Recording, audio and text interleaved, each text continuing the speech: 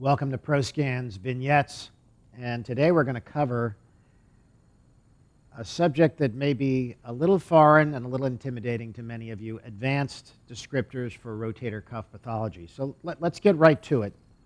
And the story begins with the anatomy and the variations of the cuff itself. Now, you should know that the cuff consists of a number of structures, a number of muscles, a number of tendons, the capsule, the biceps. But right now I just want to hone in on the basic tissues. So let's start out with a structure that we'll call the supraspinatus complex. And to the viewer's left, it consists of a muscle. The muscle coalesces, as most muscles do, into a myotendinous junction. And then it becomes purely tendinous. There is a period where you get a little bit of mixture of both muscle and tendon. In the shoulder, in many people, there is an area of less vascularity as the tendon continues more peripherally, and this is known as the critical zone. It's seen at about 1 to 1.5 centimeters medial to the insertion of the tendon on the head of the humerus. There's an area of fibrous condensation or thickening of the cuff, of variable thickness and size and width. And this is known as the cable portion of the cuff. The cuff continues on as an arcuate structure. This arcuate segment, distal to the cable or more lateral to the cable, is called the crescent. And then finally, the cuff inserts on the humerus, in this case the humerus greater tuberosity, as a foot plate or a footprint. Remember that the foot plate or footprint is not an articular surface. It's not covered by hyaline cartilage. The articular surfaces are over here. So if you have a tear in this location, it's more appropriate to describe this tear as landing on the humeral cortex in the foot plate or footprint.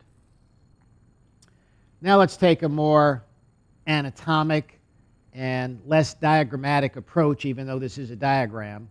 But this is a truer representation of what a portion of the rotator cuff might look like. And once again, we've selected the supraspinatus. We see the muscle and the muscle fibers, the myotendinous unit, and how they mix together. And the muscle fades away, the tendon becomes more prominent, and the tendon is composed of a number of tendon fibrils or subunits. It makes an arcuate turn to insert on the foot plate or footprint. Beneath the tendon and medial to the foot plate or footprint is an area of the humeral head that is intra-articular but is devoid of hyaline cartilage. This area, which I'm outlining for you now, is known as the bare area. The bare area enlarges as you get a little bit older.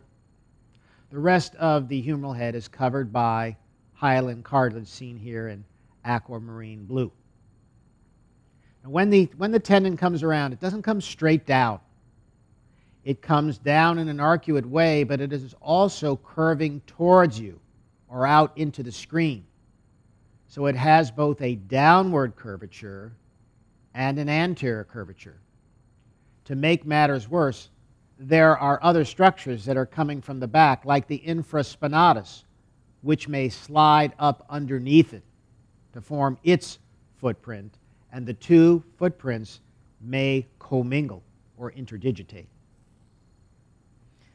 Let's take a basic concept before we get into advanced descriptors. The concept of a concealed or hidden lesion versus a non-concealed lesion.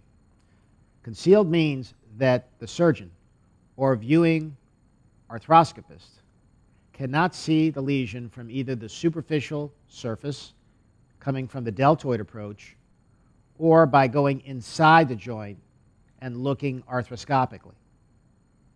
This is an example of a concealed lesion.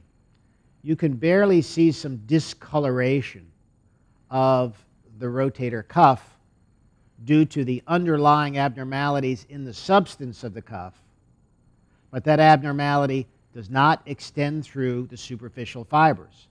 And I have it covered up for that specific purpose.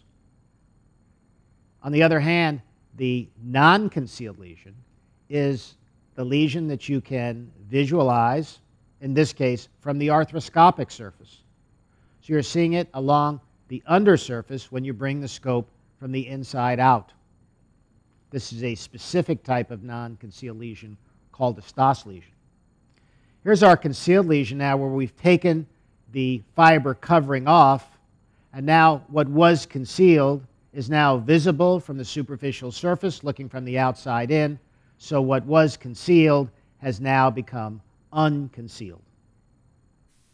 Well, this concludes the vignette, the first launch and part of the Pomerantz Mentor Series.